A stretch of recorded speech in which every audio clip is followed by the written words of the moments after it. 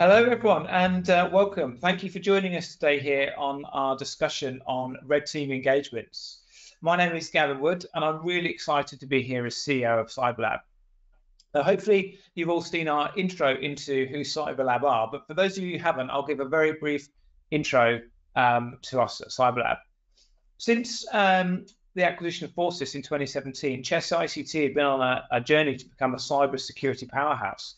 In 2021, we employed 15 of the UK's top penetration testers, and they joined the company through the acquisition of Armadillo Cybersecurity Services, or ARMSEC as we know it. This brought not only additional Quest services and testing services to our organisation, but also the NCSC's check capability to our portfolio as well, giving us the ability to run security testing where the customer demands the highest levels of standards for their organisation.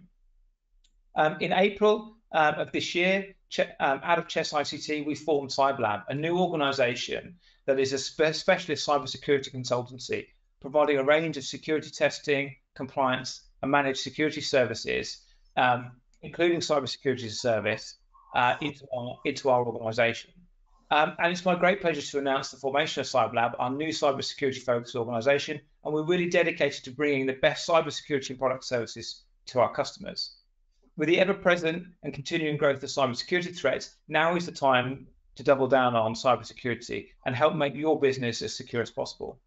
So joining me today to discuss red teaming and its place in security testing programs are Wayne Price, Commercial Director, and David Dixon, Pre-Sales Consultant. So red teaming and red team engagements. Red team engagements allow organizations to gain a holistic view of their security posture and how resilient they are against defending against advanced and determined attackers. So given what I've just said about red teaming, could you both give me an overview of what red teaming actually is? Yeah, sure, I can take this one. So a red team engagement is an attack simulation designed to simulate what we'd call advanced persistent threats, or APTs, effectively to measure how well an organization can withstand an attack from a real life scenario using a wide range of sophisticated methods that an attacker might use. They better prepare your organization for the unexpected. They offer more of a, as you said, a holistic, authentic view of an organization's cybersecurity maturity and resilience to the current threat landscape. These engagements are often conducted over a period of several weeks. They can range anywhere from 40 to 80 days, as opposed to doing a more focused penetration test where a customer will tell us exactly what they want testing and where. And these are usually much shorter engagements. The reason red team engagements are delivered over much longer timescales, it's usually to simulate as much as possible the realistic timeline that an attacker would adopt if they were trying to get to that organization. Ultimately, with the goal of trying to achieve what their desired goals are. They depend on how high their motivations are. They could spend as much time as they can realistically afford on it. But unfortunately, in the real world, that doesn't necessarily line up with clients' budgets or time expectations or constraints. So typically, it's not always feasible for a client to go for a full red team engagement. As I mentioned, it doesn't always fit in with those parameters. So typically, shorter, penetration tests, authenticated penetration tests is what they would go for. The stipulation with penetration tests is, while it will potentially uncover every and all vulnerabilities within the testing timeframe that a consultant will be looking for and permitted to look for, it doesn't necessarily demonstrate how well or how resilient all your people, processes, and technology would respond to a threat in the real world. A good example could be sophisticated phishing email. You could invest all the money in the world in the best technology and systems to protect yourself from sophisticated threats, but all it takes is one click on an email and an attacker could be easily within your infrastructure. So really, and again, that's something that a pen test wouldn't necessarily uncover. Of course, there's things like phishing campaigns that organizations run, but really what a red team engagement is doing is combining all those different approaches together to see how well all the different layers of your cybersecurity strategy work in the face of a real adversary. Fantastic. Wayne, have you got anything to answer that? Yeah, so there's multiple phases within the engagement, and really it starts off with a sort of project initiation and planning phase. This creates a kind of risk assessment and risk register. From there, it'll kind of move on to an open source intelligence phase and reconnaissance. So there'll be an element of trying to identify what information is out there about the particular organization, about key employees within the organization, with a view to hopefully finding some information that might be able to be leveraged to form the kind of next phases of the engagement. From there, it goes through a phase of kind of staging, configuring and testing the sort of various payloads and the methods of attack.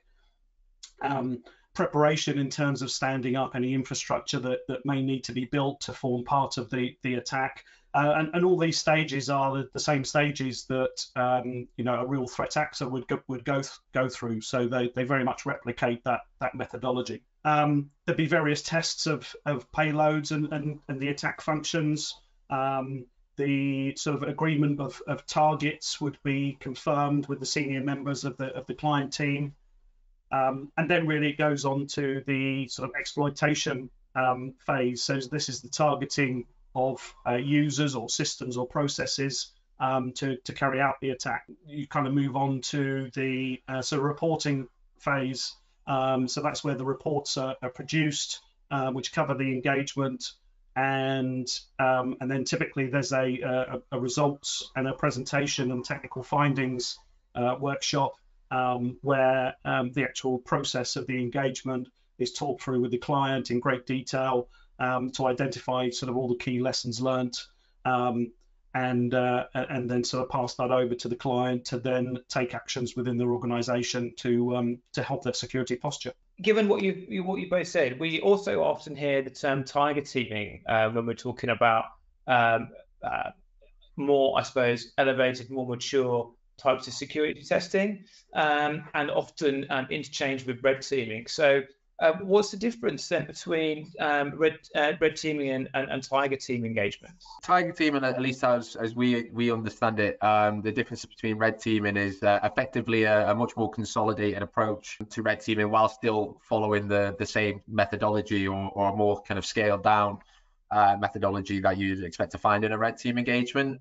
It's still a simulation. It's still a simulated exercise. It's still going to replicate as much as possible within the time frame, methods and steps that an attacker would utilize to achieve their goals, the same steps that Wayne mentioned, but usually under a much tighter timescale. So as I mentioned in your first question, typical red teams are scoped over a period of weeks and delivered over a period of weeks. Tiger team engagements can deliver a similar output but over a much smaller period of time, so usually over a handful of days. And this is really because it's been designed to meet the client's requirements in terms of budget, deadlines, and time constraints. So the caveat there is the less time we have to deliver the engagement. So typically a tiger team engagement, the best way to look at it is almost like a mini red team engagement, if that makes sense. So the general stages are the same, but more condensed to a specific number of targets. Wayne mentioned the word targets there, and targets being the crown jewels, again, another phrase, the crown jewels that you're going for, but so limit the scope rather than being more general.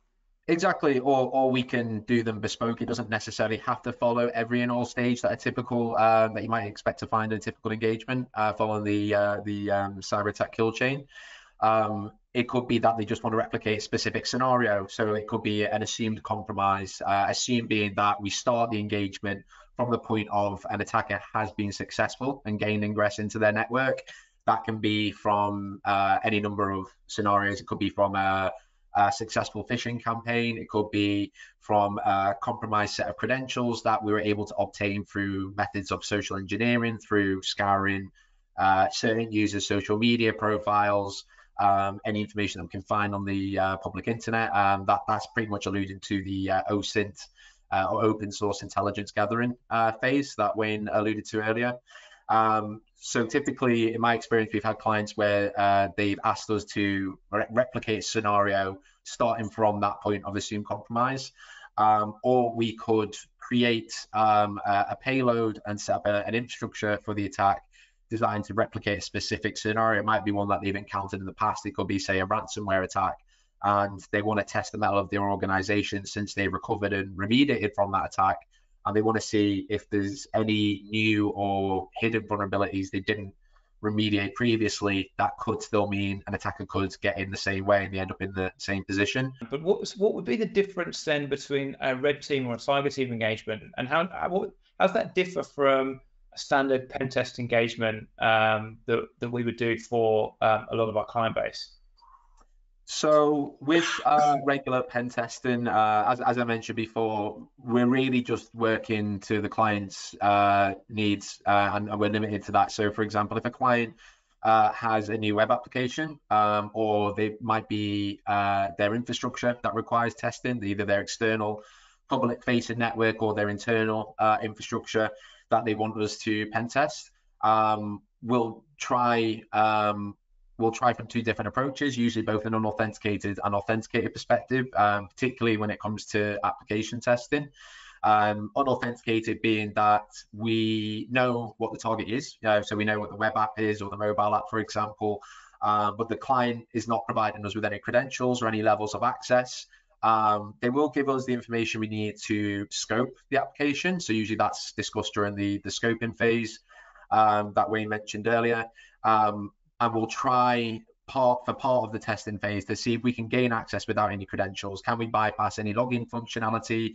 Can we circumvent any authentication mechanisms to get into the application? Secondly, we'll then try from an authenticated perspective, which is pretty much just the opposite of what I described, where we do use credentials. So we'll either have users configured, or we'll have internal access into a network where we won't be able to access it publicly. So for example, no person should be able to just access a client's internal corporate infrastructure. It should be protected by firewalls and various other parameters. There should be things like VPN access required. So if we're needed to test those things, obviously the client will need to give us those levels of access in order for us to conduct the penetration test. So effectively, the client knows exactly what we're testing and what methods we're going to be using. A red teaming is effectively there's a primary and sometimes a secondary objective, as Wayne mentioned. So it could be that there's a server that is full of client data or highly sensitive corporate informational assets that the client absolutely would not want getting out into the public sphere. And that's what they might want us to try and hit. They might want us to see how vulnerable is their crown jewels. Usually the only thing that we're limited by is the amount of time that we have to actually achieve those objectives. And also a red team engagement doesn't necessarily have to have a designated specific primary objective. They might just want to know how much damage can an attacker do, how much harm can they do once inside the network, again, within a limited time frame. That's great. Thank you very much for that, David. Quick final question then for Wayne. Red teaming is often seen as something that larger organizations do. Do you think that's true, and how can smaller organizations get the same advantage? Yeah, absolutely. So the biggest sort of challenge typically for kind of small or medium organizations is the cost of a full red team engagement. As I think David said, they can range anywhere from 50, 60, 70 days worth of engagement, and that typically accounts to quite a number of thousands of pounds worth of testing, and so typically that's been the biggest barrier. So what we tend to do at the moment, and we found really popular with kind of small and medium clients, is taking very much a kind of modular approach, and it's just taking that idea of the tiger team testing, which tends to be a much more focused engagement, and using that to kind of break down the typical red team stages. So, for example, if we're talking to a client and their biggest concern is around, what information is out there in the wider world, then we would just carry out a focused engagement based on discovering what information is actually out there, both on the dark web, social media, etc., and provide a comprehensive report on exactly sort of what that digital footprint looks for that client. Fantastic. Thanks very much for that, Wayne. And I think that's pretty much all we've got time for. So thank you very much for your input. Really interesting. And thank you for everyone who joined the call. If there's anything that you found of interest or anything you'd like to discuss further, please feel free to reach out to your account manager, reach out to me, Wayne, or David directly, or look on our website, chessict.co.uk, for further information. Thank you very much.